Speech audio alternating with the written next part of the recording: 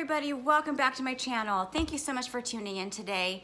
Today I wanted to just do a video that was going to be about hair journeys, I guess I should say. I was trying to figure out the best way to describe it for you. So I want to talk about with you and share with you just some things and tips and just to help you along your journey.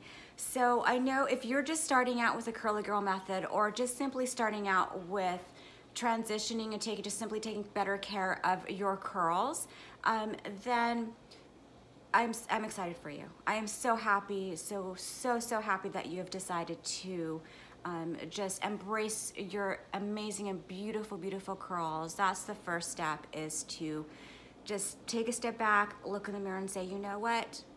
I am just going to embrace the curls that I have and what I was born with, and I'm gonna rock them. I love that. I love that. So congratulations on that, first of all. Now, what I also want to talk about is that there's a lot of information out there on YouTube, just simply in the internet in general. You can Google so many different things and it can get super overwhelming.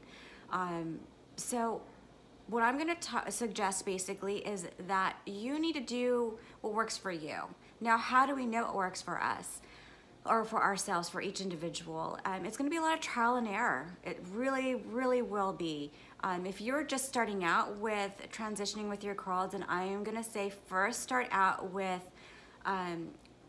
budget-friendly type brands, because you are going to want to just buy every product out there. Because you'll see on social media, just so many people will say, here, try this, try that, it worked for me, I love this, that type of thing. And so you just immediately want to go out there and buy it. I know I was guilty of it as well. I must have spent hundreds of dollars on curly hair products, high-end and low-end, and it got pretty overwhelming. So I definitely would suggest to first decide what direction do you want to go. So that's the first thing. Do you want to do the curly girl method? Now, what is that? If you go to, I believe it's naturallycurly.com, that website, that will give you all the ins and outs as far as the curly girl method. And just simply, it's just a great website in general to always refer back to. But the curly girl method are going to be things that, products that you want to stay away from or you want to use only. So for example, you want to stay away from sulfates, parabens, and silicones. Those are the three main things. Now the list will kind of go down, branch underneath those as well, because there's a lot of ingredients out there that fall under those same categories. So you'll have to learn about those ingredients when you're looking at your when you're shopping, you know, in your store or online. So if you do want to follow the curly girl method, which I do recommend, at least, you know, to start out with, that's exactly what I did. I did start out with the curly girl method, and I just try to stay away from all those things. Sorry.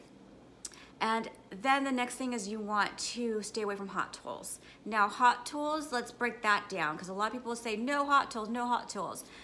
Really what that means are going to be styling hot tools like flat irons, curling irons, those type of hot tools, not hot rollers. So not necessarily blow dryers. So if you do want to blow dry your hair, and I'm guilty of it, I do blow dry my hair as well, use a diffuser. That's so important to make sure that it's on low heat or medium heat.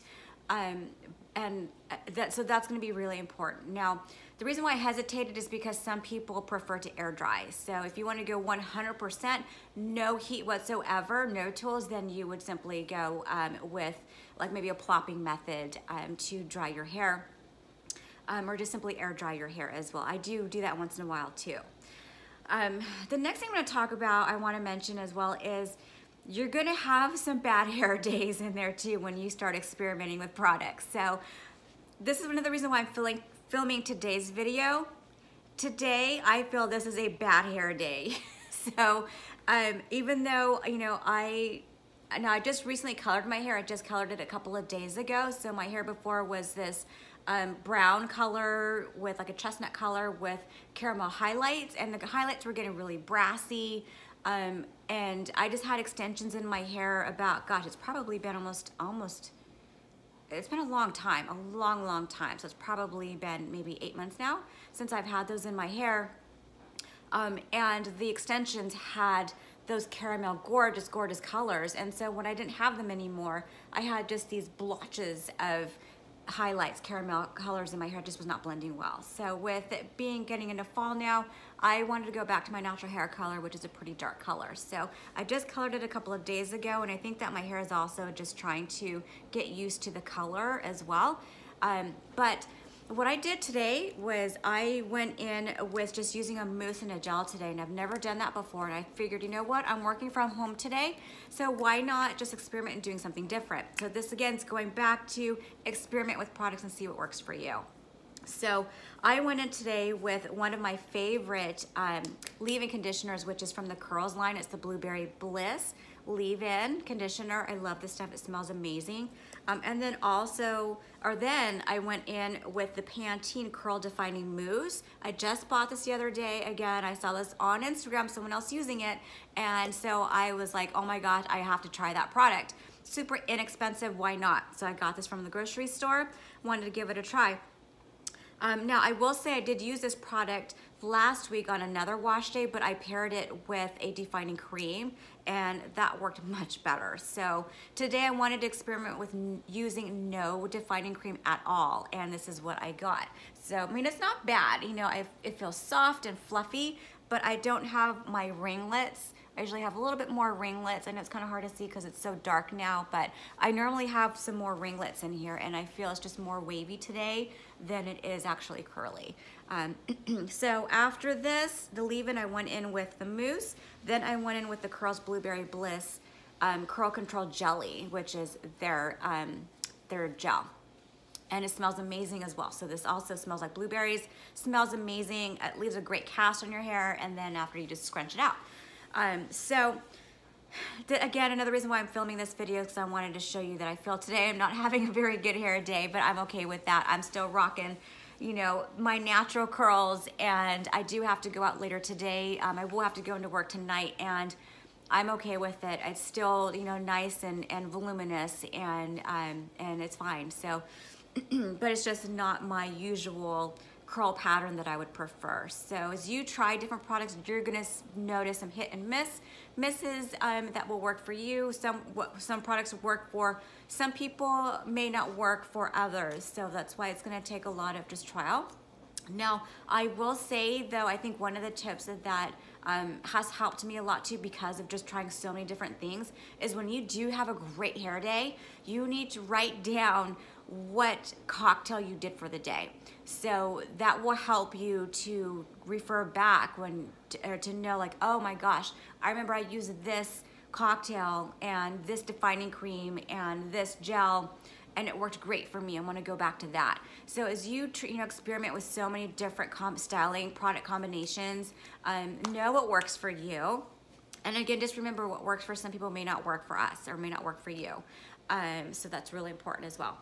Now, I don't want this video to get too long, so I'm gonna try to cut it short, you know, if I can. What I wanted to mention was that if you are not following the curly girl method and you would just simply prefer to just try to take better care of your curls, then I would suggest simply listen to your hair. Feel your hair, feel its texture, look at it in the mirror, and just kind of decide, what is it lacking? Is it lacking protein? Is it lacking moisture? Is there a lot of frizz going on? And then buy your products accordingly. So if you are not worried about the sulfates, parabens, and silicones, and you do want to use those ingredients, which again, no judgment here, I've used some of those as well. And I love how my hair will look afterwards. I mean, I'll admit, if I use a product that has some dimethicone in it, which is a silicone, I believe, my hair will just look shinier and just look healthier. But if you do kind of want to go between the two worlds and still use those kind of products, then you do want to be sure that you are clarifying your hair with a sulfate-free clarify your hair with sulfates in your shampoo so that you can strip out those products. Otherwise, what happens is that it will continue to build up and build up and build up, and then your hair will look dull and weighed down, and your curls won't look good. So just make sure every once in a while you are clarifying your hair with regular shampoos. So just remember, listen to your hair and see what it needs. If it needs more control, like defining, then you'll want to go with a controlling gel, like again, the Curls Blueberry Bliss, one of my favorites. I do recommend though that no matter what method you follow, that you do always start with a leave-in conditioner, and it could be honestly any brand. You know, try different ones out there. Curls brand I got from Walgreens or CVS. The Diva line, Diva Curl, is another great one as well. The One Decadence is a great leave-in conditioner as well. As I Am, that's another great one too. I love that one. I love how it makes my hair feel. But just listen to your hair and see what it needs as far as other ingredients go.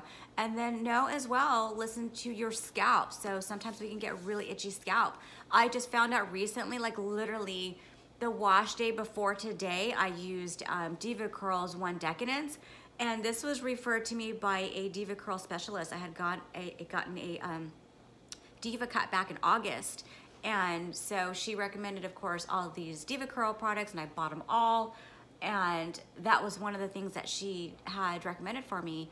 And every time I used it, I couldn't figure out what it was, but I realized that, oh my gosh, I cannot use those shampoos and conditioners, those particular ones, the Decadence one, for me personally. If you use it and it works great for you, I'm happy for you and excited that it works for you. But for me, it did not. I think I'm allergic to the wheat protein that is in it, which I'm super bummed about because I paid a lot of money for those products and I can't use them. So, yeah, so that just goes to show you that sometimes not a super high-end brand like Diva Curl works for everybody just because it's super popular and it's like the probably number one selling curl line. May not work for everybody. So unfortunately, it didn't work for me. Their Super Cream, however, their styling product Super Cream is one of my absolute favorites. I love that product. I did not use it today, and that's the defining cream.